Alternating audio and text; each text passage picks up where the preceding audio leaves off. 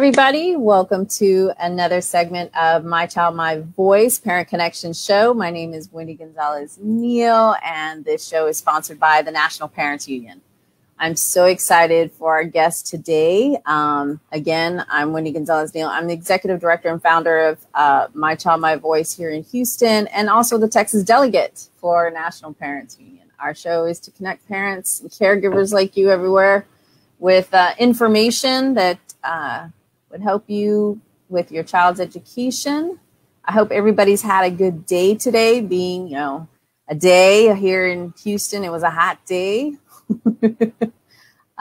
Before I go ahead and introduce my wonderful guest, I wanted to give you some updates in Texas specifically. First of all, on a national level, the National Parents Union Parent Power Convening is Saturday, May 15th. With our very special guest, Dr. Bernice King. We're excited for our guest.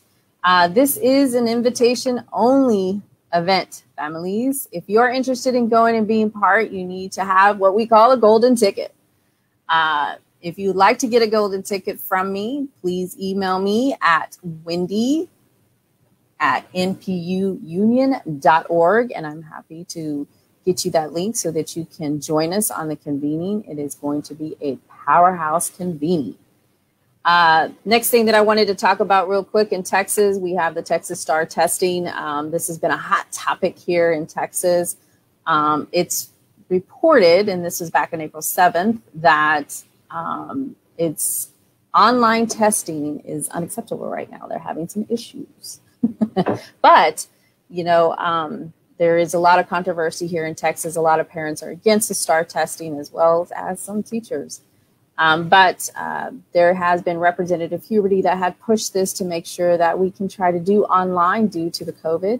So we are waiting to see, but they're actually stating that the online standardized testing will be pushed back till 2022 school year.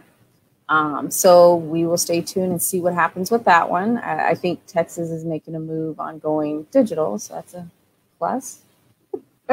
I'm sorry. The next thing on the COVID vaccine in Texas, according to the Texas Department of Health Services, there has been over 500,000 doses of Johnson & Johnson vaccine that has been administered in Texas. But it has been reported nationally that there's been blood clot cases. There hasn't had any cases here reported in Texas. Governor Abbott made an announcement today stating that the Johnson & Johnson vaccine, they're putting a temporary pause on that for right now because they want to think of everybody's safety and health. They don't want anything to happen. So that is being on pause. So thank you, Governor. And if you want more information, just follow, as I mentioned, the Texas Department of Health Services. And I can put that in the comment field in a few minutes. Now, the big other topic here in Houston is the HISD superintendent search. That is a hot topic here. The search firm that said that they had put out what they call a survey, and they want community input. And so I am calling out to all of parents out there. You want your voices heard. You want to hear these changes. You want to know, what do you want to see in the next superintendent for Houston Independent School District? Guess what? This is your chance to actually speak up and say something. I will put this on there. What they're saying is right now they only have 475 survey responses. So I'm hoping everybody, it is only 5 questions. Yes, I did do it. So I hope that everybody else does fill out the questions. What do you see? Would you like to see in the next superintendent? Please take the survey. I will have this in the comment field so that you can look at this. Like I mentioned, 5 questions, 5 minutes. That simple. Really quick on the Texas 87th legislative bills. We had talked at our last updated segment of My Child, My Voice Parent Connection. We talked about several bills. Now, one of the bills I did bring up was Senate Bill 1968, which is Family Educational Relief Program Bill. That, my friends, have been moved to committee. I am so excited that this bill has been pushed because it was idling for a while. Remember, we were talking about these education bills that we wait, they go through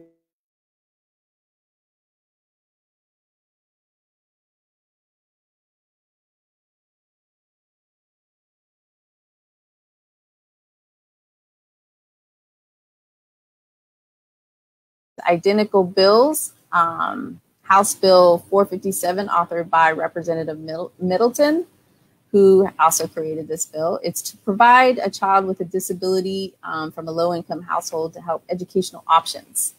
Just to give you a reminder of what that is. The child must attend a public school or public charter school that is eligible to participate in a school district SPED program.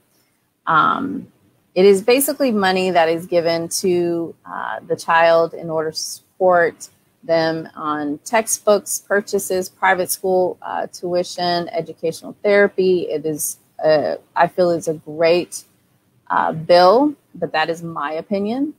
If you are interested and you want to, know more about it, contact your representative first and let them know this bill. It is Senate Bill 1968. I will put this information.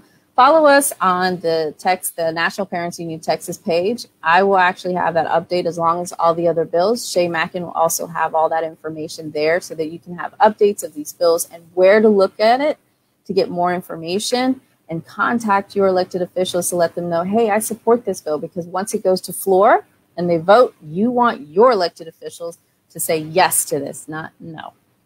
So that, and then the last thing that I want to remind everybody is the Texas SSES program. And you're like, what is the Texas SSE program? It is a supplemental special education services. Deadline is coming up June 30th, mi gente. June 30th. You can go to the TA website. There you apply for the program. This is a program. Now, this is the one that Governor Abbott had created for everybody, where this program is offering $1,500 to families, children that have been affected by COVID that was in a public school, and that it also includes a public charter school. That information is on our page as well as My Child, My Voice page. I did post that today. It also has a link for you to create the account if you want that. It has a lot of Q&A questions. En mi gente se habla en español. Tiene toda la información en español. So you have all of that there that will give you that information. I highly recommend everybody to apply for it. I myself have family members that have disabilities, so we were able to walk through that process. It was simple. It wasn't as hard as you think it is. If you need help, reach out to Families Empowered here in Texas. They are in all different parts of Texas. They will walk you through it, and they have somebody that is bilingual. Mi gente se necesita ayuda. La gente de Familias Empowered. They have somebody in Spanish that will help you with that. So please reach out to them. I will have that information as well in the comment field. I encourage everybody to do it. There is only so much money out there. This can be really effective for you. You use this for your child, whether it be textbooks, therapy. It is a great program that the governor had set up, and it does not take away money from the public school system. That is a plus. So I hope everybody does do and apply for that one. Now let's get excited with our guest to welcome our next guest. She is a native Louisianan, but no stranger to Texas. I had the pleasure of knowing her as a champion of student choice and success with a career at Yes Prep Public Charter School. I got to shout out Yes Prep. I feel like I meet everybody there, and it's just awesome. Got to say that here in Houston. Chantelle George has 10 years of college access and success experience in areas of higher education, K-12. I can go on and on and on. How about we bring her up? Chantelle, welcome. Hello. How's it going? I was actually, Wendy, taking notes as you were talking about all of the bills and all of the things that were up to date. I was like, let me write some of those things down. So excited to be here. Thanks for having me.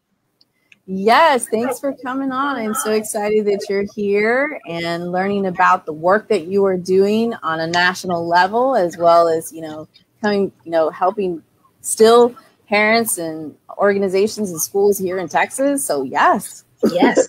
Texas is close to my heart. I am born and raised Louisiana, currently based here in New Orleans, but as you know, lived in Houston for about 8.5 years. where I spent most of my professional career in Texas, and still have ties there with, of course, the work in education. So Texas will always be a second home, a second home to me. I felt like I became a full adult because I moved to Texas right after college graduation. So so it's good to connect. And of course, you know, yeah, shout out to Yes Prep. We met so many amazing people, and we're still in touch with so many folks as everyone has kind of gone to do different amazing things in Texas and in other places. So it's always good to come back to the roots and have a conversation, especially about education, which is so important. And I'm excited to chat about all kinds of things I feel like we're going to talk about during this next hour. So happy to be here. Yes, I'm so excited. I do have to shout out, I mean, because the one boss I think that we all knew is Donald Commence. Donald Commence. Oh my goodness. And if he's watching, you know, he is. Hi, Donald. Hey, Donald, thank you so much for being a great boss and teaching us great things. And look what we're doing now. Absolutely. Absolutely. Yes, I talk to him often. So let's get started. So for those of us that don't know you, Chantelle, please give us a little bit more information about your background. I know you personally and the work you did at Yes Prep and beyond. Tell us more about you. Yeah. So Chantelle George, again, born and raised in Louisiana. I went to LSU as an undergraduate student. I studied biochem at the time. I had this idea that I was going to be a doctor. And that changed, I would want to say, probably between junior and senior year. I started to have, I guess, the, college crisis of like, what am I going to do when I graduate? But I was highly involved. I was in every organization. I did a lot of leadership activities as an undergraduate student. And I didn't really know that higher ed was like a thing that you could pursue. But I was always doing those things. And my mentors at the time were folks that were knee deep in higher ed. And so when I graduated, Wendy, I finished, with a biochem degree. I did not want to move back home. And I was like, what am I going to do? And so I had at the time an amazing academic advisor, Carla Lemoyne, who worked at LSU for years. And I went to her office probably a few weeks before graduation. And I was like, Carla, what am I going to do with this degree? And so she was like, well, let's figure it out. Let's try to find you a job. And so I really lucked out and wanted to move to Houston because it was still drivable from home. And I had other family members who lived in Houston. And there's a big LSU alumni based in Houston. So I felt like it was a good fit. And I ended up getting a job at MD Anderson. So what a lot of people don't know about me is I started off as a cancer researcher for 2 years right outside of graduating from college as a medical technologist. And so that was a really amazing experience. Yeah, I still keep my license current. Go figure, they called me all throughout the pandemic if I wanted to come back to work in the lab. But nevertheless, it was a really awesome experience. I was the youngest person who worked in a lab, and so felt very fulfilled to have such a great opportunity right outside of college. But I would come home and still feel unfulfilled because I knew I wasn't really in my purpose. And so after that, about 2 years later, I decided to enroll or apply to the higher education program at the University of Houston to get my master's degree, and also got a job at U of H. And so I transitioned out into full-blown education, higher ed. I made $29,000 a year, but I was the happiest person ever. I had about 600 first-year students on my caseload who were all in different spaces trying to figure out and navigate, as you can imagine, the first year of college. And I became the advisor, the coach, the mentor, the therapist, the big sister, the cousin, the everything. And it was really exciting. And at that moment, I knew that I was stepping into the flow of like what I was put on this earth to do. And since then, it's been 10 years of working in the field, from higher education to K through 12, to charter systems like Yes Prep, to nonprofits, and now to managing my own consulting firm. And so have really seen this college and career readiness field in different perspectives, and really have a passion for our youth. They are phenomenal. Our young people are out there rocking and rolling, and they are the future, right? They are what we're hoping to do well and take us to the next level in the world. And so I've had the opportunity to work with some phenomenal students.